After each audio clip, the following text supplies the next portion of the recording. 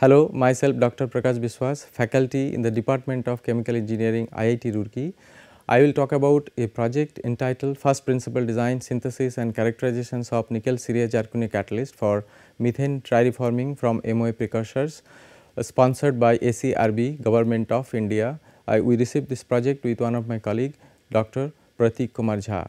Main motivation of the project is nowadays the emissions of anthropogenic gases CO2 and methane is a global concern.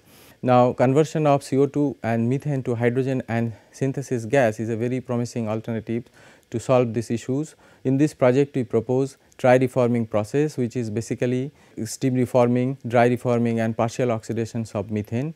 One of the major problem of this process, thermodynamically this reaction occurs at very high temperature, where the catalyst sintering and coke deposition is the main issue. Therefore, design of catalyst to process for higher yield of hydrogen and synthesis gas at mild reaction conditions, this is the main purpose. So, in these proposals we propose the design of catalyst by DFT calculations and kinetic Monte Carlo simulations, synthesis of catalyst from the MOA precursors, investigating the effect and developments of overall process for higher yield of hydrogen and the synthesis gas.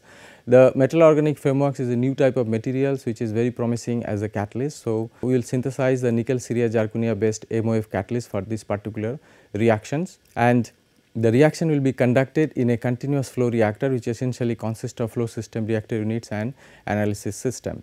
The major outcome of this project is the new catalyst, the overall process for tri-reforming, which will give you higher yield of hydrogen and synthesis gas at mild reaction conditions. The major outcome of this project is the development of process which will reduce significantly the environmental pollutions, which will produce the green fuel as a hydrogen, and the synthesis gas which will be used as intermediate for producing of several valuable chemicals. Thank you.